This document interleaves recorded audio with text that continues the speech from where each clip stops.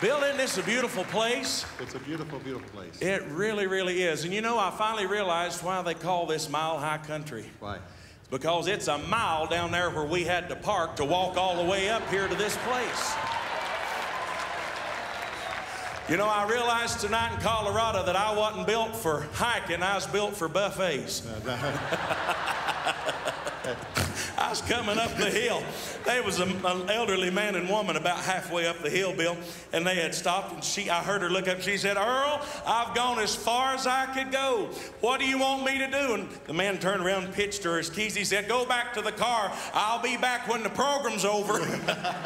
She said, "But Earl, we've been married 50 years. He said, "Honey, I'm halfway up this cliff." He said, "You're on your own." That's what he told her. But then he went back and he brought her on up, and we're glad we're here tonight. We are. You didn't get it, did you? No, Bill? I didn't.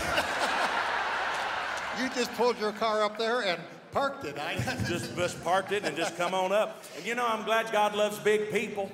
He loves us so good, he put in his word, "Come now, all that are heavy laden, and I'll give you rest." God put that in there for people like me. By the way, when Tony is not doing this, he's an undertaker. Be the last man to let you down, Yeah, Bill.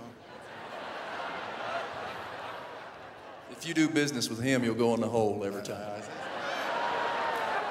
When your day ends, Bill, mine just begins. Got to tell you this story, Bill. Friend Tim and I, well, my wife, she's been with us 3 years, but Tim and I, we've How do you pronounce her name? Her name is, say it with me, Taranda. Taranda. Taranda, but I call her Daisy. I always have, because it's easy for you to remember and everybody else too. But man that promoted Tim and I for 20 years was a fine man. The Lord called him home about 6 months ago, and his family called and asked if we would come and sing for the service, and there was no way our schedule wouldn't permit. But we told him how much we loved him and appreciated him. And the next morning, I picked up the phone and I called Cincinnati, Ohio to order flowers. And we had a bad static on the phone line. And I was talking to the lady there at the flower shop, and she could just barely hear me. But I put in my order, and I said, "Honey, I want a big spray of roses I want you to send to the funeral home." And I said, "I want you to put a big bow on the front of it."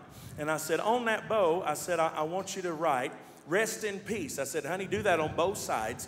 And if you can squeeze it in, put 'We shall meet in heaven someday.'" And I said, "Did you understand what I said?" And she said, "Well, it's staticky, but I believe I did." So I said, "Okay, thank you." And I hung up the phone. I thought everything in the world was just fine and perfect till the next night at 9 o'clock when the family called me. And Taranda come in where I was at, and she said, "Tony," she said, "Bob's on the phone, and he'd like to speak with you." And that's his son. And I went in, I said, "Bob, I just want you to know I love you, and I'm so sorry about your daddy." And he said, "Well, Tony, I appreciate it. You know how Daddy loved you and Tim and Taranda." And I said, "Yes," but he said, "Tony, there's one thing that I don't understand." And I said, "Well, what is that?" He said, "Tony, there's a big spray of flowers at the front of my daddy's coffin, and on the front of it reads, 'Rest in peace on both sides. And if you squeeze in, we shall meet in heaven someday.'"